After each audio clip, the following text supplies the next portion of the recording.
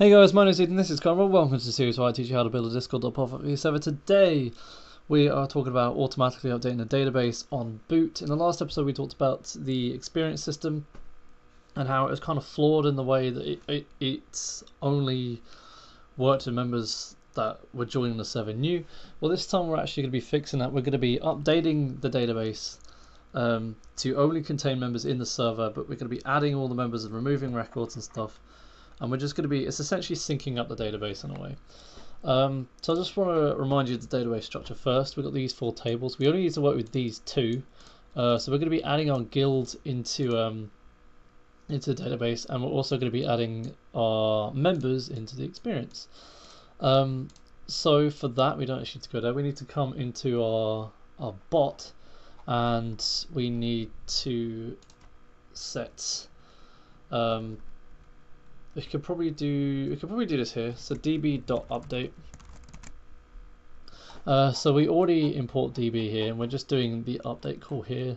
We would do it in on connect, but I'm not 100% sure if that would work.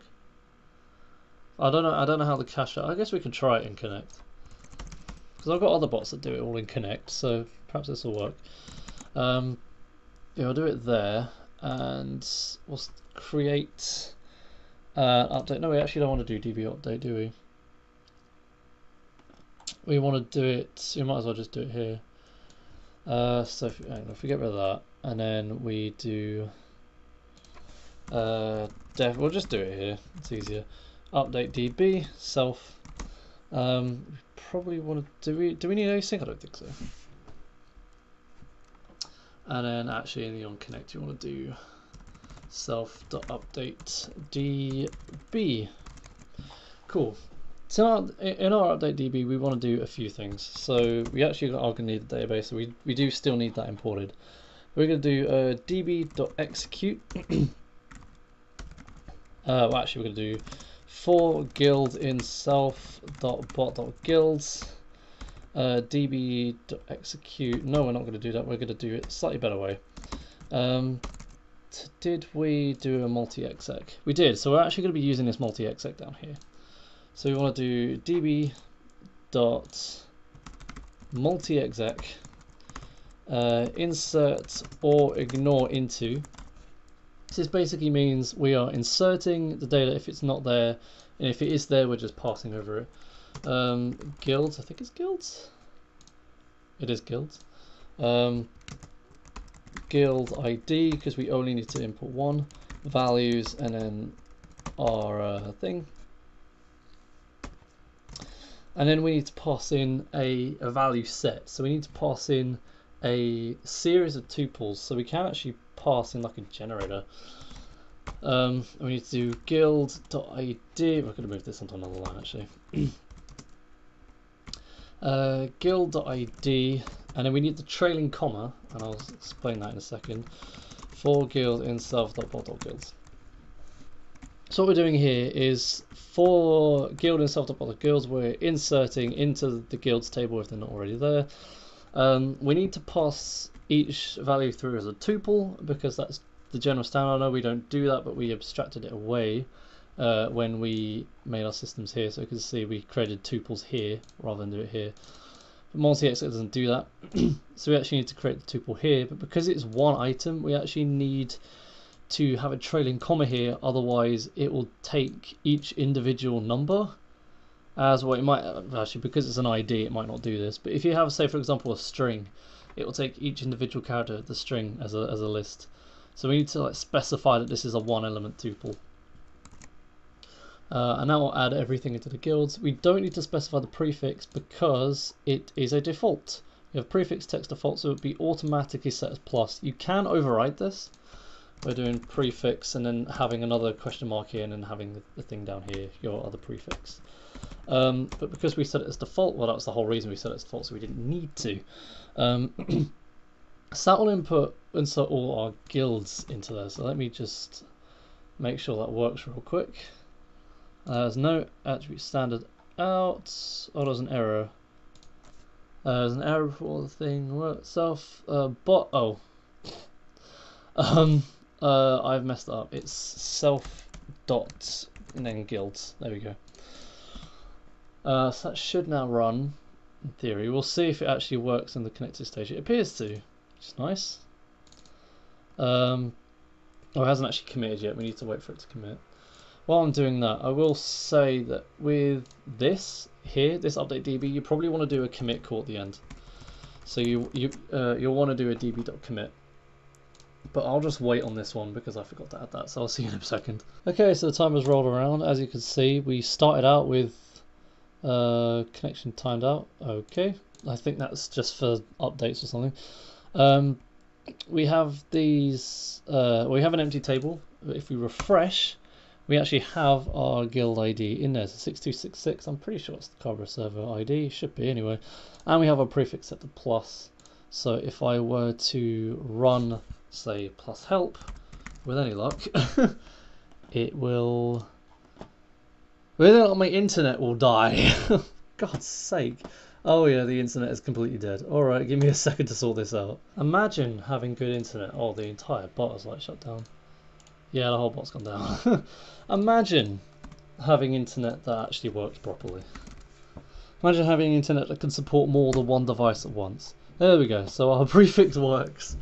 We have our fantastic help command that is great and amazing and everything. And we can change the prefix and everything and do all that fantastico stuff. So now we need to go and do the same thing for the members. So because this is a single server bot, well, this is a single server bot, so realistically we didn't need to do this, but it's a thing, so we did it. Because it's a single server bot, we could do this slightly differently to how you would do it in a multi-server bot. It's not too different, but you would still use a multi-exec, and you would do more or less the same logic, really.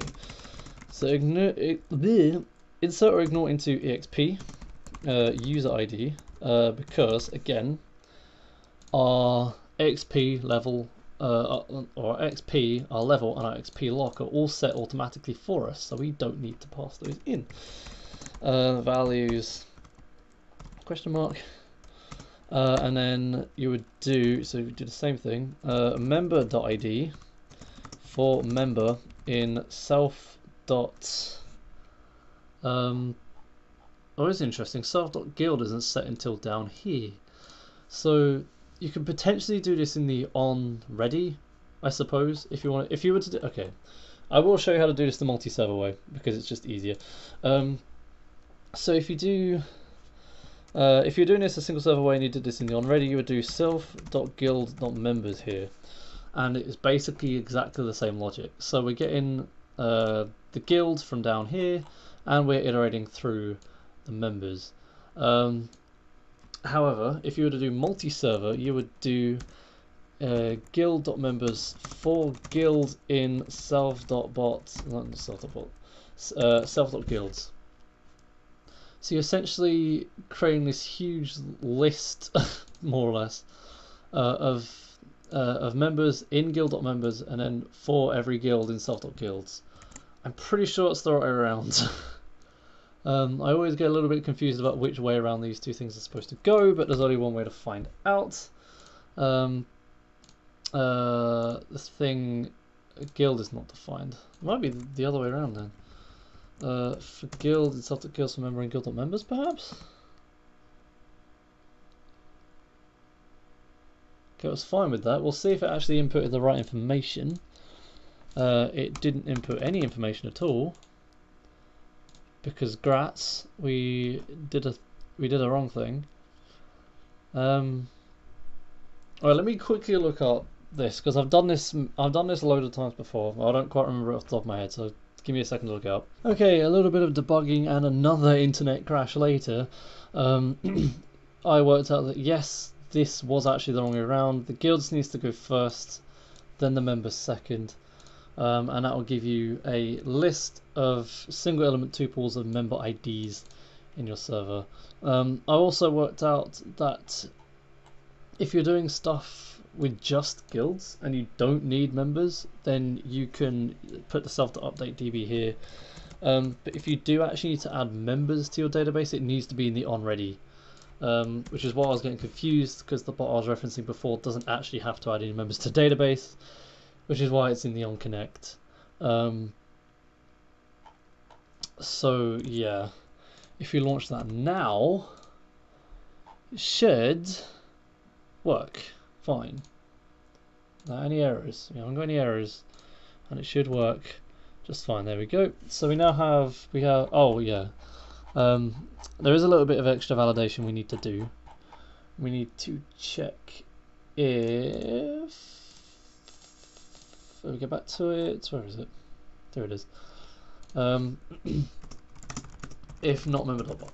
So we don't want to add bot members to our database, so we'll actually just get rid of this database object because we now can, and launch it again, and we should have, because our 199th member just joined the server, we should have 199 entries. There we go. So close to 200, it's actually kind of infuriating. As you can see, we have just this huge wad of IDs here, all of which XP locked here, and all of which have 0 XP and a 0 level, and our guilds has worked perfectly again. But what if a member leaves while the bot is offline? I'm not going to do the same thing for guilds, but we'll do this for members. So we need to actually get a list of stored members. So it's stored members equals db.column, and we're going to do column. And this will be a list of stored member IDs. Select user ID from exp, and then that will just return a list of user IDs. We need to go for ID in stored members if not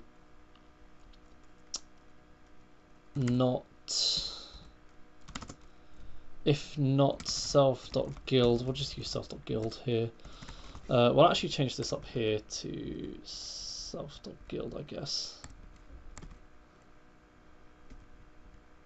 Yeah, we don't need all these other guilds, so we'll just do this in self.guild. If you want to do it the multi-server way, you can use that again. If not, self.guild.member ID. So if it can't resolve a member, then remove dot append ID, and then we need to set a to remove as well. It's a lot messier doing it this way. It's a lot messier removing members from our server, but oh well. And then we need to do db.multi-exec delete from exp where user ID equals that, and then we need to once again do ID for ID in to remove. So what this is doing here is it's grabbing a list of stored members that we have, it's going through each one and attempting to create a member object out of it using our guild, using our self.guild. If it can't create a member object from this, aka if our member is not in this guild, we need to remove it from a database, so we can do to remove.append. Then we could do a big multi-exec at the end where we remove, we actually need to do that properly. We'll remove all of the IDs from the database. Now I can't actually show you that really. Well, I suppose I could. If I just quickly, is the bot? Yeah. If I just kick it, test account, that should work in theory. So exp, we have 199. If we launch the bot, hopefully this works first time, because I don't want to have to hassle with this. It doesn't. Fantastic. Guilds, which is no attribute member. Oh yeah, because it's get member in it. Get member. Congrats me. So now that should work. There we go. And refresh. We still have 199. Interesting. Interesting.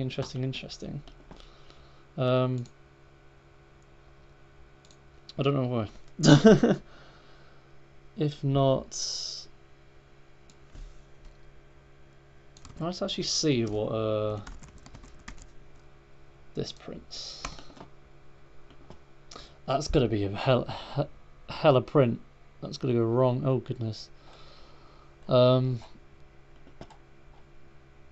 What is this? So,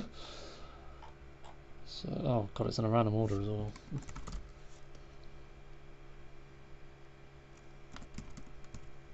It's matching the case, so we want to set that. Oh, it's not actually stored. What the hell?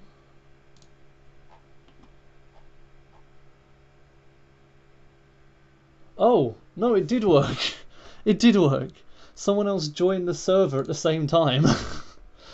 So yeah, we do now have 199 again. It's just a different 199.